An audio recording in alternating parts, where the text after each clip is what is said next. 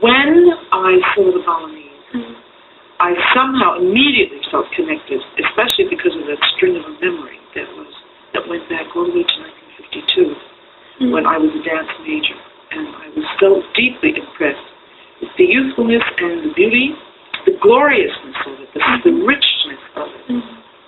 And I knew there were poor people, but the richness of their involvement in the dance, the richness of the costumes, the theatricality of it, the totality of it, for such an agricultural society to be so deeply involved in their art form was very impressive to me. Did you know anything about Bali or Indonesia? But you just knew that it was I just always, I knew it was an agricultural or rice society, and I knew that where it was, and I had a very vivid memory of 1952, which was then recalled by 1972.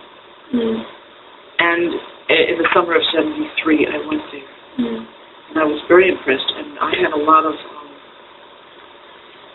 coincidences. I got off the plane, and there was a Western man speaking Indonesian, and I said, "Excuse me, sir, but I want to find this town."